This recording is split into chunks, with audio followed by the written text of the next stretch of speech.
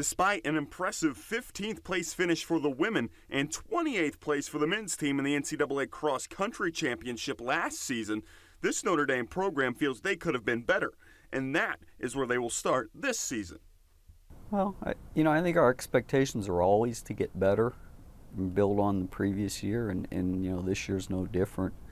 We ran well at the NCAA meet, and yet they all walked away feeling like, yeah, we could have been a little bit better. With high expectations set entering their first year in the Atlantic Coast Conference, the runners and coaches believe they will have a shot at winning each meet they are in. Well, if you look at in the fall cross country, the ACC may be the best conference in the country. Assuming that we would have been in last year along with Syracuse that's going in this year, there would have been 5 women's teams at the NCAAs in cross country and 7 men's teams. Now remember, they only take 31 teams, so it's almost 25% of the field comes from one conference.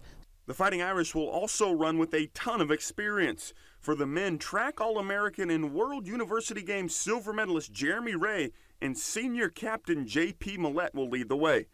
Track All-Americans Alexa and Danielle Aragon, along with a handful of others, will pace a deep women's team. We have really good experience. We have 3 seniors, and all 3 of them have run in the NCAA meet before. 2 of them were All-Americans last track season, Kelly and Alexa Aragon. So those 3 are ones that we expect a lot of. Well, we will start off in a week at Valparaiso, a very small, low-key meet. Then we come to the National Catholic meet, which is at Notre Dame. I think this is the 35th year we've had the National Catholic. And then the season really gets going with the Notre Dame Invitational. And we have 11 nationally ranked teams that are coming in. After that, then we move on to Wisconsin, and where there's going to be at least 20 nationally ranked teams.